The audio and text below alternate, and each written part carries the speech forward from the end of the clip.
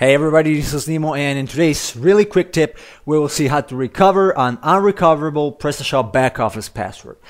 So you might have found yourself in this situation when you try to log into your back office and you can't for no reason suddenly, and the password is okay, you know it's okay, but it's not working. And whatever you do, you sign in, it doesn't work, you try recovering your password and you whether don't get the email or it doesn't work in any case.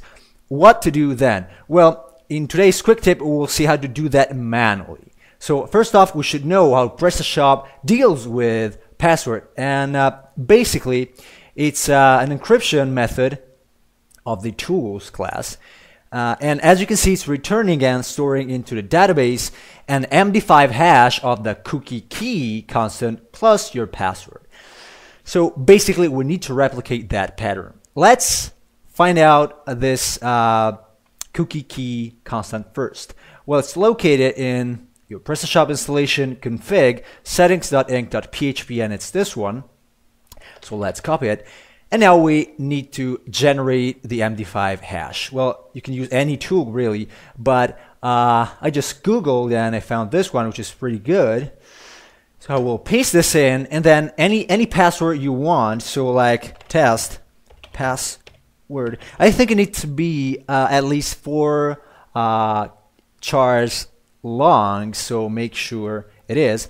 Then I will copy the hash, and now we need to add it to the database. So I will log in to my PHP my admin here, find out my employee in the scroll down PS employee table, and then just replace, save, and now let's try our test password.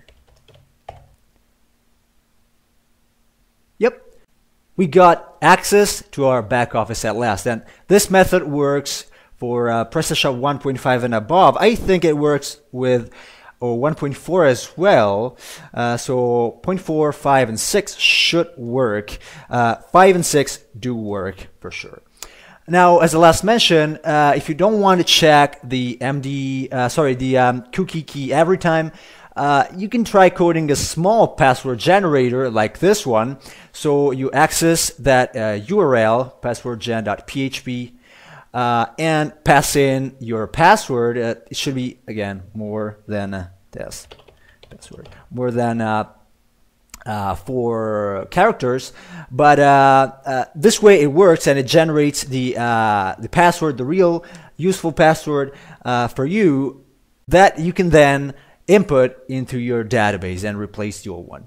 Just make sure you erase this file as soon as you use it, because it's not exactly safe to keep it there. All right, that's everything. I hope you could restore your back office password and access this way. As always, thanks for watching everyone. I will see you in the next video.